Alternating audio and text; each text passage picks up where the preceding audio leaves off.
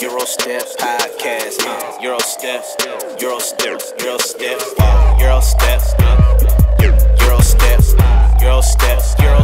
on the fast break. Gentlemen, gentlewomen, this is the Eurostep podcast. It's your boy Ant Goods, aka Ratchet Man. Yeah, I'm Ratchet Man today, and we got a killer on the line today. We got a man that's put up a lot of points in the last few years, and he's been killing guys in the in season, in the off season, any kind of season you got, man. So please give a nice Eurostep welcome for my man Errick McCollum. E, what up, boy? What's up, man? Appreciate you for having me. Man, I appreciate you being on, man, and taking the time, man, out there giving them guys buckets this season, man. Just trying to get these wins, man. It's hard out here. Man, I'm already knowing. How's everything going out in Turkey? How you enjoying it? It's like a second home to you now, right? Yeah, this is actually, I played 2 years, well, like a year and a half at Galatasaray, Right. and then this is my first year at Efes. So, I'm very familiar with the culture, with the people. I can get around. I actually chose to live in the same building that I lived in when I played at Galatasaray. So for me, everything is the same. It's just a beautiful place, and definitely my second home outside of Canton, Ohio. Yeah, it's so important, man, being overseas and being comfortable, man. I feel you on that, like being in the same building and knowing what to expect, man. That's like half the battle. You spend more time at home than anywhere else anyway, Yeah, like I try to keep everything as simple as possible off the court. I think if you get your routine, you get your schedule, you have, your stores you go to, maybe your restaurants you eat at, then all you got to do is focus on basketball, and it makes life a bit easier. Yeah, man. What about that traffic though? Ever get old? Oh, the traffic is terrible. The traffic is so bad that I learned to ride the train. I learned what time not to drive, when to drive, and you just got to be cognizant of the work hours. When people are going to work, when people are getting off to work, a 10-minute trip that normally takes 10 minutes might take 50 minutes. Right. You just never know. Right. Nah, I've heard stories, man. I've heard stories out there, man. But what about the season, man? I see you guys are off to a good start in the Turkish league. Let's deal with the Turkish league first, man. You guys got a lot of new faces this year, which is I guess is kind of different, especially dealing with like the Euroleague teams. They usually have less turnover. But yeah. How you guys feeling with the domestic league over there? I think we got a good team. It's a lot of new faces, so that means we not only have to get used to each other, everybody's style of play, what are guys' tendencies, but we also have to learn coach's system. I think we're starting to do that. We're starting to improve. We picked it up. We're playing a lot better basketball defensively, offensively, and it's tough because usually when you're on the big clubs, they always keep the same core, and it's an advantage. Like you come in preseason, everybody knows the offense, everybody knows what to expect from people, and when you get a new team, it's kind of like everyone's kind of carving out roles. Nothing is understood. So I think once we, start to know what each person's job is, what we're supposed to bring to the team, I think that's when we started to play at a higher level. And we have had some success, and I hope we can build on it. Right. With the now in Euroleague, you guys had a bad start, but it seems like now y'all starting to get y'all rhythm. You feel like y'all a little more comfortable now. You guys kind of got a feel for each other and able to gel. Yeah, put us in the hole. We got down 0-5, and now we managed to stumble out to 3-7. Won some big games on the road. I think for us, it was some key injuries we had. We were missing Derek Brown, who's a very important player for us for the entire first 10 games of the EuroLeague. This is a guy who was a projected starter at the 4 position, who has many years of EuroLeague experience at a high level, NBA experience. So that changed some things for us. We also had injuries to other key players. A guy actually that we signed to replace Derek in injury, he got hurt. Justin Dolman, high level 4. I think, and also we had some personal issues on our team as far as one of our players lost his father, so he missed 2 games. He had to go home for the funeral, get it together there. And it's been an up and down season, like a lot of people probably don't know, but we've had a lot of injuries with the personal issues like that, and we've been battling through. And I always say sometimes adversity, it can make a team stronger, it can help it come together. So I'm hoping that we respond. Guys are starting to get back healthy. The team is starting to return to a sense of normalcy. We have a routine. We're starting to play better, and we're starting to be one. So I hope we can continue to go and build on that. And also the first 10 games, we also had a very tough schedule to start. We played Real Madrid, Cheska, Fenerbahce. Right. So, it's not an easy start when you're going down with some players who are hurt and who can't play. Right. Yeah, it's definitely there's no nights off in EuroLeague, obviously, and even moving forward, you guys got Red Star on the road, man. It's a big week in EuroLeague for y'all. Yeah, it seems like we play better on the road than at home. I know this is strange, right. But we finally got our first home win. But we're going to have our hands full versus Red Star. They're a very strong team. They play hard. The Serbians are very good basketball players, and they feed off their fans. So I think it's important that we establish a rhythm early, and we need to kind of control the game from the beginning, or else their fans could give them energy and keep them in the game. Yeah, the fans, it's like an army, boy. It's like an army in that gym, boy. I played there once when I was in Greece. I played for Panionis, and we had a Euro Cup game against Red Star. And, man, it's a great atmosphere. If you love to play road games, this is going to be one of the top ones at your list, just because it's just something about playing in a gym when everybody's against you.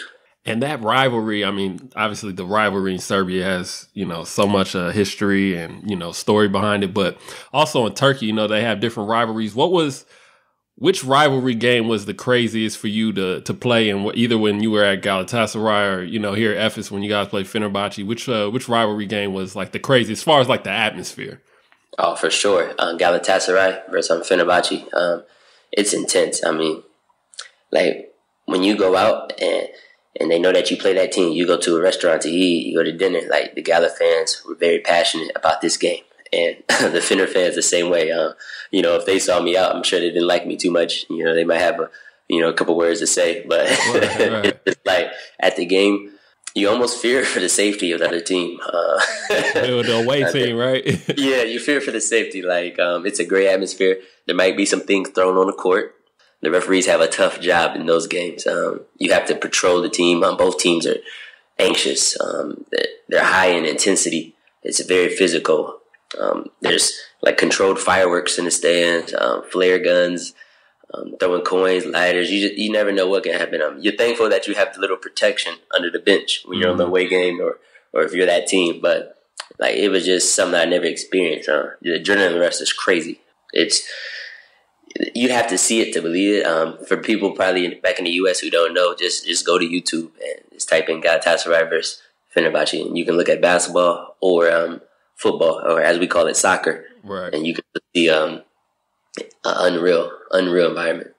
Yeah, those fans, they ready for war. I almost equate it to like, the gang culture back home. It's like you're born into it. You know what I'm saying? It's like, it's like, yo, you blood a Crip. Like, yo, my uncle's a Crip. My daddy's a Crip. Like, I'm Crippin'. Like, you know what I mean? It's like, you're born into it, whether you're on the Galatasaray side or, Efes or, Fenerbahce. It's like, it's a lineage. You know what I mean? My grandfather was a fan, so I'm a fan. You know what I mean? Yeah, it's crazy because, like, even coming in as an American and you're not really familiar with the culture, if you haven't played in the place for a while, you start to take on that identity of the people and the team. And if you have a rivalry and they don't like that team, and you come here, you don't like them either. And it's just known and established, and it makes it exciting. It makes that game, even more valuable and important. And that's when I think big players step up in those type of games and those type of situations, and you can make a name for your team and for yourself.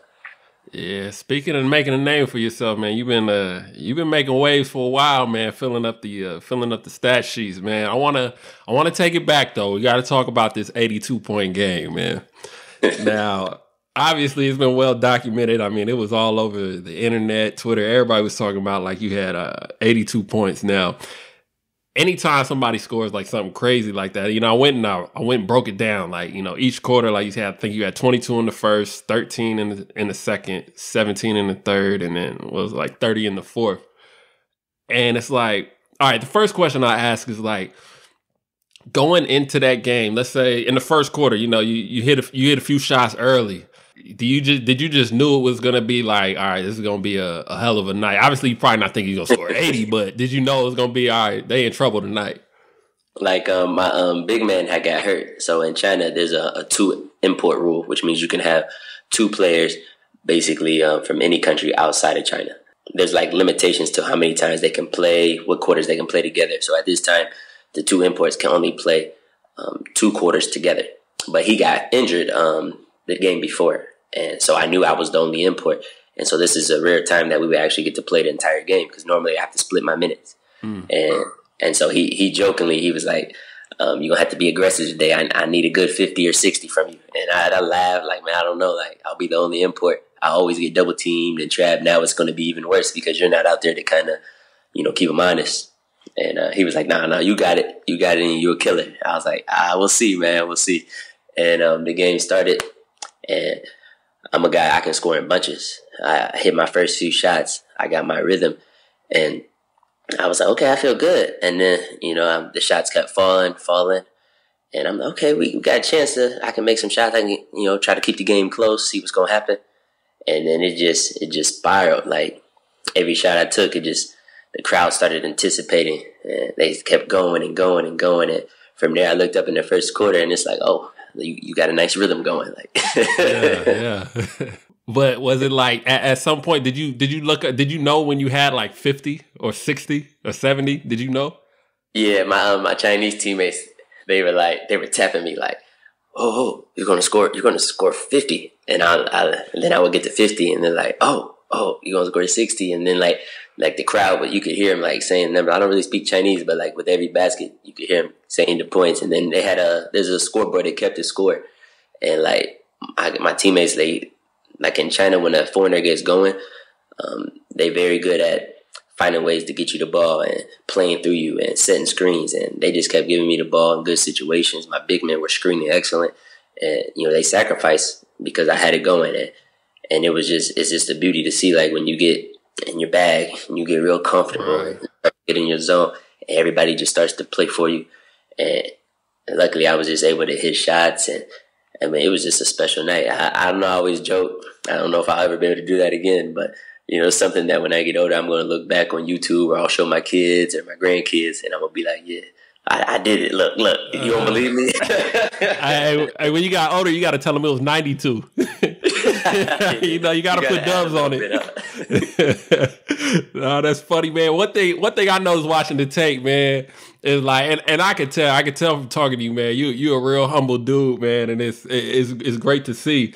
But it's like, at the end of the game, you were so cool. Like, it wasn't like you scored 80 points. Like, you know what I'm saying? Like, I'm like, yo, was 82 not enough? Like, what do you want? This kid wanted 90? Like, I was like, yo, what's going on? I mean, I might have took my shirt off, and like, I don't know. I don't know what I would have done, but I can tell you laid back though. Yeah, I always try to be in control of my emotions. I always try to be laid back, reserved.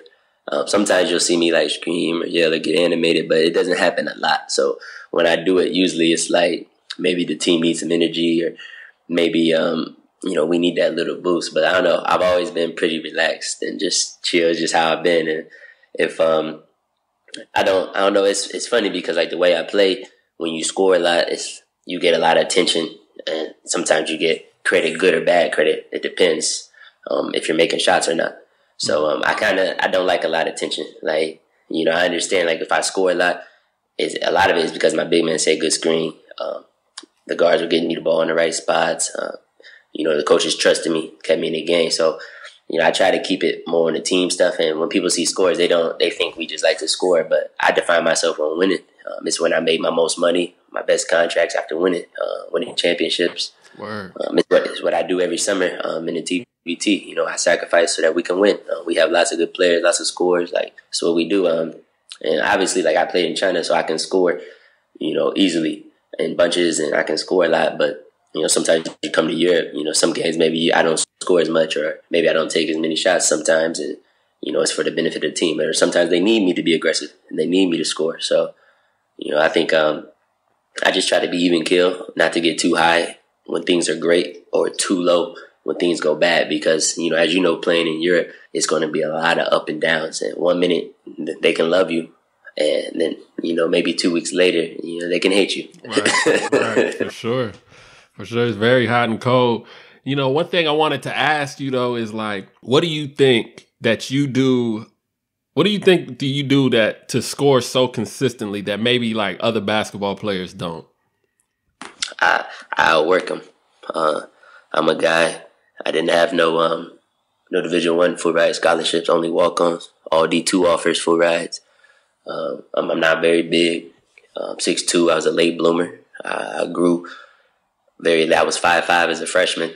I was 4'11" in 8th grade. You know, I'm thin, slender, whatever you want to call it. You know, I'm a good athlete, but not no Russell Westbrook, not a great athlete like that. Just a decent athlete. And I just outwork people. I come in on off days, it's just repetitions. I work on every type of shot. Some shots I don't even use in the game, but you never know when you might need it. Right. And so, like, I work on it. And left hand, right hand finishes, pull ups, step backs, going left, going right. Like, everything I want to work on, I want to counter. I have a counter to it just in case to take it away. And I just do it over and over again. Sometimes it could be boring, but I just go to the gym and I might work on the same move hundreds of times and then go to the next one hundreds of times. And then every day it might be a different move. But I think that's the biggest thing. Like, I'm the guy who I'll come off a game, I could score 40 points and we might have the day off. And if you come to the gym in the morning, 9, 10 o'clock, I'm going to be on there on the gun in the weight room. Or I'm that guy who I had a bad game and maybe I go, 2 for 10 shooting and I score like 8 points and the team lose. And you'll see me there still, 9 o'clock, 10 o'clock. And that's what I learned no matter what. When you play good, you play bad. If you prepare, I can handle failure. I can handle success. I can't handle shooting bad or not playing good, and I didn't prepare myself. So I think that's just what separates me, just that mentality of no matter how good I get or how much success I have, I'm still going to be in the gym. I'm still going to work because I remember when no one knew my name, and I remember when I was just, a guy struggling to get any job or any attention. I also got to ask too. Now I know you're humble. Now let's put the humble Errick to the side for a second. I want to know, like, okay, when you're in the game and you're killing, like, okay, you're starting the game, you're killing, whatever it is, what is your ego saying to you on the court? Like, is he in like a murderous mode? Like, what is your ego saying to you? Like, once you're starting to get going or once you step on the court? It's crazy because, like, if people meet me and they talk to me, like I'm down there. Maybe it's an Ohio thing. Like, I'll talk to anybody. Like, it doesn't matter. Like, you could be on the street, like any kid, anybody want a picture, anything. Like, I got it all day. Like, it's no problem. Like, this is how I am. But when I step on the court, it's kind of like a alter ego. Kind of like you go from Clark Kent to Superman. That's how I feel sometimes. Like, I get on the court and maybe it seems like I'm a little arrogant, but this is just on the court. I come out. And I feel like no one can guard me. I feel like I'm unguardable, and I feel like if you don't double team me, it's a disrespect. And so I try to punish them. And then that's how, if I go into a game and there's double teams, then I know, they respect me. But if I don't see this, it sometimes make me angry. It make me think that they think one person can stop me. Nah, I could definitely see it, man, because it's like you said, you scoring bunches, and it's almost like, when you hit one, it's like, okay, but then once he hits that second one in a row, it's like, all right, somebody's in some trouble now. somebody in for a long night, because you never know. It could be 30, could be 40, could be 80, you know what I mean? I don't know. I've always been like that. Like, if, I always believe that when I shoot, the next shot's going to go in. So it could be good for you, it could be bad, because if you're having a bad night, you're just so confident you believe it's going in, like, right. It's going to change. But, like, usually if you work hard and usually you're going to be on the other end of it where you make a few, the basket just expands. And once I hit a couple, I get real comfortable, and then I take big risks. But only when I'm hot. Like, that's when you might see one leg shots or you might see deep threes. But I try to, like, get in my flow, get in my rhythm. And then once I get in my flow rhythm, I think I'm hard to guard because I'm very aggressive. And I'm not afraid to take any shot. That's super dope, man. But let's keep it moving forward, man. Let's step off the court for a second. What do you do in your free time? You a music head? I went through your Twitter, man. I see you quoting some lyrics. I peeped the Eric Bellinger joint. You an R&B thug? I'm an R&B thug. I love it. Like, I listen to all kind of R&B before rap. You know what I'm saying? Yes. So what kind of music you into? This is my favorite. I love R&B. I'm probably gonna get some jokes for this, but I love the R&B. Then I like hip hop, of course, but rap is like, okay, I'll listen to it before the games to get motivated. But I like Eric Bellinger. Eric Bellinger got that Drive By. He got a really good album. That Drive By is tough. Whew. Of course. Man, I really appreciate it. And then if I go to the rap side, I like J. Cole. I like his image. I like what he speak about. It's like he from the streets, so he understand it. But he not afraid to be who he is. He educated, and he gonna be himself, and he gonna talk about his life, what he been through. He not gonna pretend to be something he's not, and that's why I respect that, because it remind me of myself. You be from the hood, but you educated, you found a way out. Right. And I like Drake. I like Chris Brown a lot too. He dropped out something nice too. It's so long, but time out.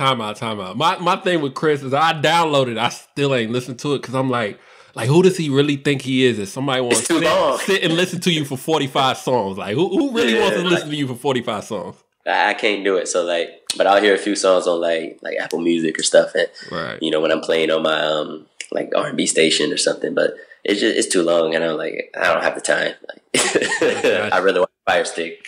I hear you.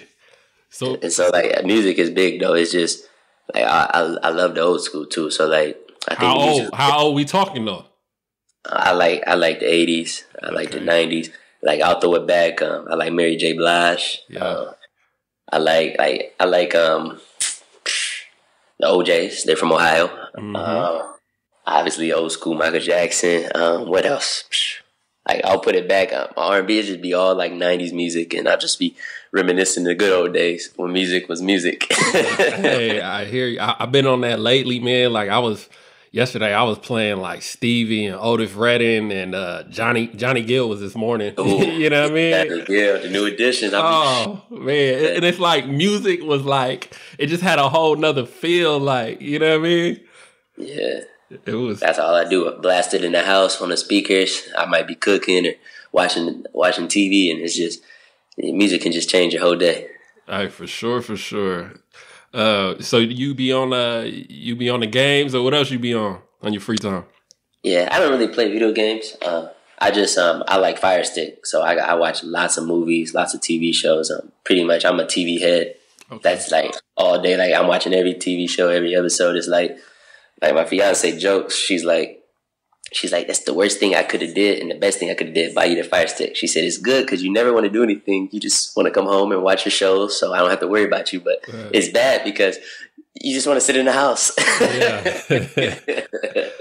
So it's just every TV show I'm watching. I like some of the Marvel stuff, some of the DC. I love How to Get Away with Murder. I like Arrow, Gotham. I watch everything that you can imagine, from action to crime stuff, mystery. It's just especially overseas, you have so much downtime. It just helps, speed up the season. It allows me to rest properly, beat off my legs, and not having to, do extra stuff. Nah, that's exactly why I started podcasting and everything else, man. I just got tired of my time. And that's the thing is people don't understand when you're overseas, you got so much time. These TV shows almost become an addiction. You will waste, you will binge watch everything. It's only 8 seasons? I'm on it. I'm only 8 seasons back? Oh, I can catch up, It's got to the point where I could get so in tune to a TV show that after I get my practice in and after I get my shots up and my little individual work, I'm thinking I can't wait to get home to watch this show. It's the highlight of my day. Right. Nah, that's for sure, man. That's for sure. These it's crazy. It's always interesting to hear what guys do to fill up their time, man. Because my mom used to say, an idle mind could be the devil's workshop, man. So it's and sometimes, man, overseas can get lonely, especially if you dolo. You know what I mean? You don't know nobody. You don't speak the language. You gotta have something to occupy your mind. You know what I mean? Oh, 100% sure. That's why it's so nice. If your family, your friends can come out and visit you, it just rejuvenates you, give you life. Yeah. So it definitely help you hit the reset button, man. But one thing I want to address too is you have a brother in the NBA over in Portland, CJ McCollum. He's a monster over there. Yeah. He's I think he's a very, very underrated defender. I don't know why he's not more in the two-way player conversations with, Kawhi and these type of guys. You know what I'm saying? He does everything to me. He's special. He really works hard on his game. He's got quick hands, good feet, gets there. But it's the problem sometimes when you're such a really good scorer, you get that stigma. Since he scores, he doesn't play defense that much, or maybe he's not that good defensively. And this is the basketball way. Like, if you score, they automatically think, okay, we can't, pinpoint his offensive game as a weakness, but he has to have a weakness. This is how they view every player has a weakness, so it has to be defense. And I think that's probably why he gets a little bit underrated on the defensive end, because he's so special offensively. You know what I think it is, though? I think it's because, like, when you look at guys like, let's say, like a Clay or Kawhi, right? Like, they're taller, so obviously they're going to block more shots, you know what I'm saying, and things of that nature. Whereas, somebody smaller like CJ, like, he's still forcing guys into tough shots. So, you know what I'm saying? Like, okay, maybe he's not running somebody down and pinning it on the glass or anything like that, but he's still forcing guys into tough shots. And I feel like a lot of times with a lot of defenders, whether it be Europe, all levels of basketball, I feel like sometimes if you can force a guy in a tough shot, that's just as good as blocking the shot to me sometimes. Yeah. You know what I mean? Yeah, that's true. Like, if you're not making the highlight plays, but you're solid, you're cutting off the angles, you're beating your man.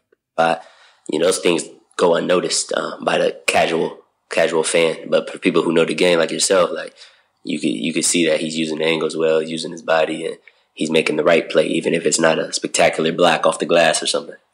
Right. Now, how do you guys like push each other? Let's say like in the off season stuff, you guys work out together a lot, or it just depends on the schedule. How does that dynamic work out? Yeah, my brother's my best friend. We've been probably inseparable since we were since we were at the age, like at the beginning when we were younger. It kind of was forced on me. Like, your younger brother, he has to do everything you do, or you can't go. And so it was to that point when we were younger, like, he's too young, he can't play yet, he wasn't good enough. And then I embraced it. He became my best friend, somebody I could depend on. And to this day, we've worked out always. We're in the gym together, whether it be he might come to Canton and he might have some of the Portland coach or some of the staff meet him, and they'll put us through like a weight program. I'll be with him, or I'll do some skill work stuff, or he'll come visit me. We always work out. My dad is still in the gym with us. Like, we do the same routine. My dad's in the gym getting our rebounds, pushing us. And he's in New York a lot too, because that's where his girlfriend lives. So New York is like a 45-minute flight for me. So I'll go up there, and we'll get some work in. But like, we're always working on different shots, different skill sets, film stuff.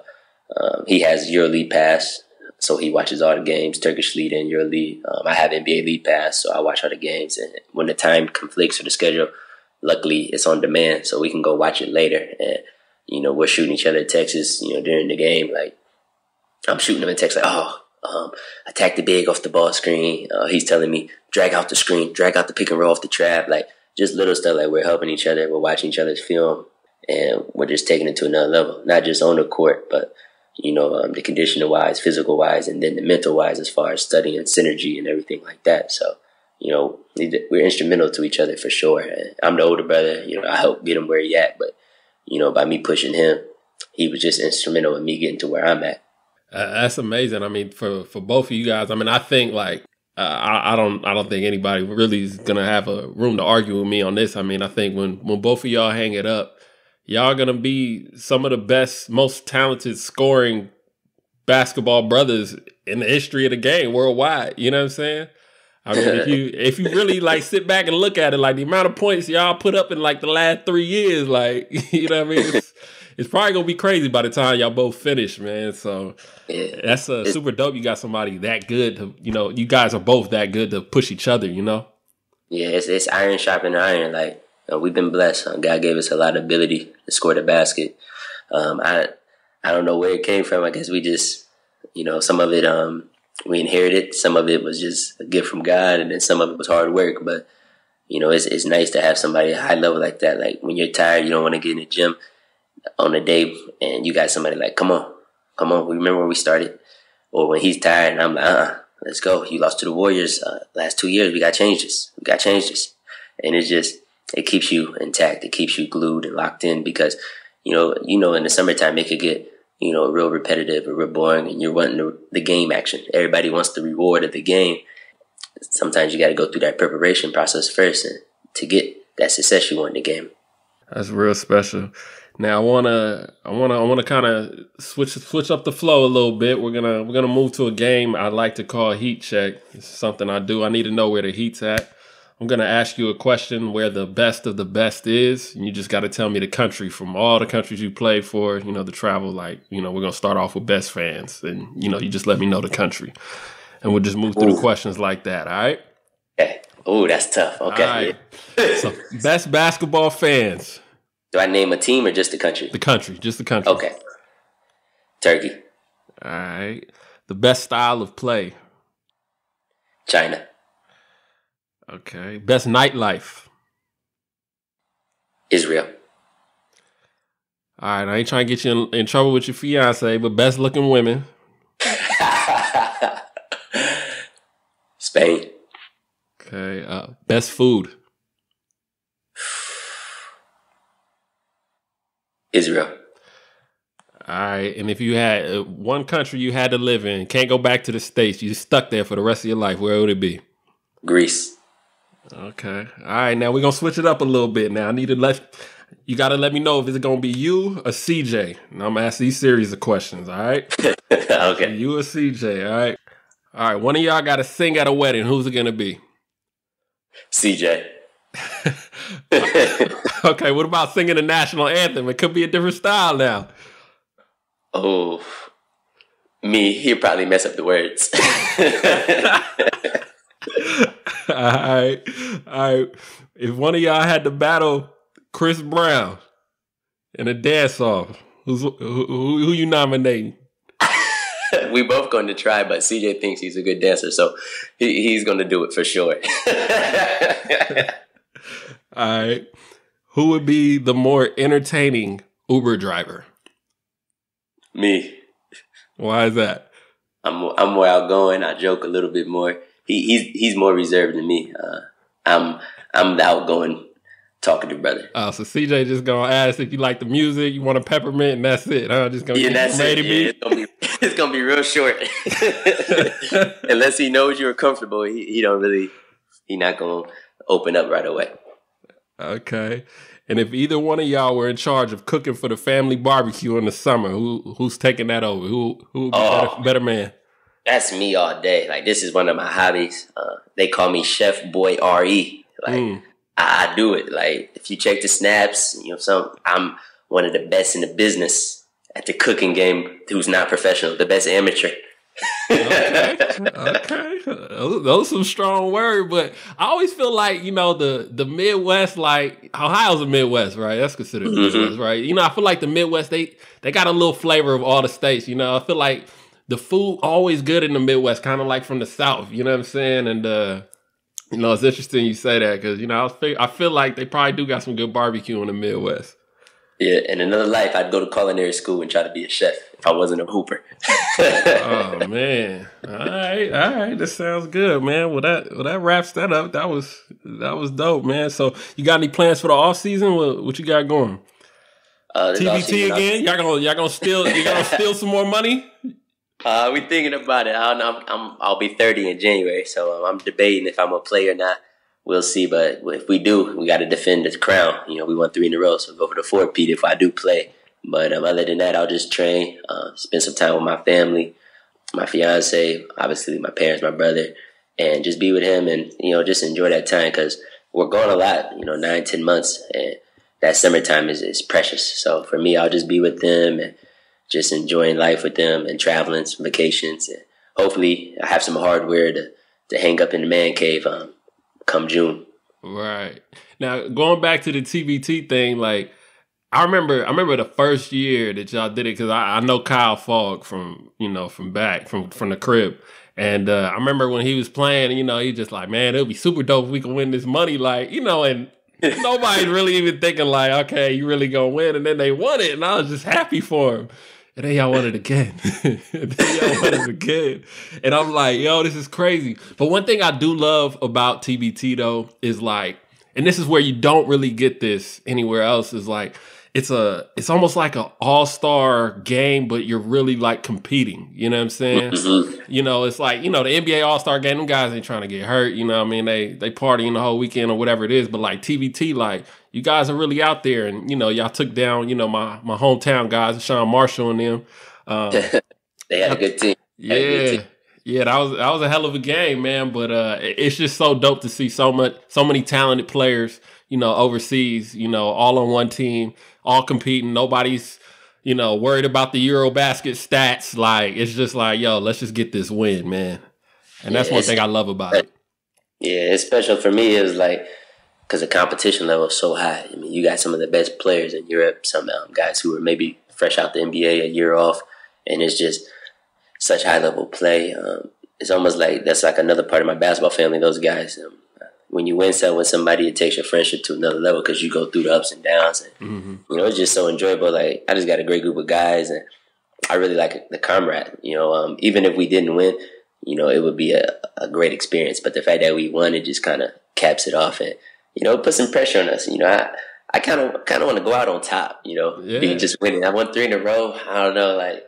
I don't want to jeopardize the win streak, I know it. Hey, because then you can, you can share that, with your kids down the line, man. I scored 92 points. I won the TBT 8 years in a row. You know what I mean? it's just one more lie you can tell down the road. That's one thing I'm waiting on. I get on. Like, yo, they made me quit the TBT because they said we was winning too much. Right? Exactly. Like, I ain't never lost. But man, I appreciate you taking the time to do this, man. This is it's been a dope interview, man. I really appreciate it, man. I got one more thing though. One request.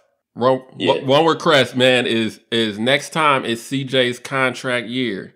Tell him he got to come hoop in a Euroleague game or something, man. You know what I'm saying? It's crazy. He jokes about it a lot, but he's kind of serious. He says that when he retires from the NBA, he wants to play 1 year in Europe. And he wants to play with me, but I said, man, I'm 3 years older than you. I'm not trying to play till I'm 40. Like, hey, man, he could do it. Like, next contract year, you'll probably still be playing, man. Just, sign a 1-game contract, come hoop with the bro. That would be dope. I always dreamed of us playing together one day. I don't know, how real it would be or if it could happen, but that would be great just to play on the same team one day. He played it 2, I played it 1, but he can play both. Boy stuff. He'd take away some of my minutes, but it's okay. I sacrifice for him. Man, the coach gonna figure out a way to make that work. Any coach would. Any coach would, man. But nah, I appreciate you taking the time, man. And if you got anything you want to plug before we get out of here. Nah, man. Just for the fans out there, keep rooting for Efes. We're gonna turn it around. Just keep believing. Shout out to Canton, Ohio, of course. It's the city that made me. Canton, Ohio, man. I got one Ohio story for you. It was one of 2 times I've been to Ohio. It was my first time in Ohio. I was in Columbus, and I remember I was with I was going to Church's Chicken, and I was telling this chick, she was Caucasian. I was telling her, I was like, look, sometimes when you go to Church's Chicken in the hoods, they always run out of something. Oh, yeah. Every time. Man. Every time. Or you got to wait like 10 minutes, 15 minutes for the chicken. Right. Bro, we pulled up. The lady was like, hi, welcome to Church's Chicken. I'm sorry, but we're out of chicken. Yeah. Oh, that's happened to me before, too. Yo. I said, what? How y'all out of chicken? Like, y'all might want to cut the lights off. Y'all might want to cut the lights off, shut it down, man. What's going on? The chicken and the biscuits. You never know what they're going to have. You better not run out of them biscuits. Y'all be out of the chicken. Y'all better not run out of them biscuits, though. Nah, but that was one of my Ohio memories, man. But that's super dope, man. But for the listeners, thank you for paying attention to this interview. We ask that y'all like, subscribe, stay in contact with us, man. Let us know what you think, and stay tuned for what we got next. And we out. Eurostepping on the fast break. Eurosteps.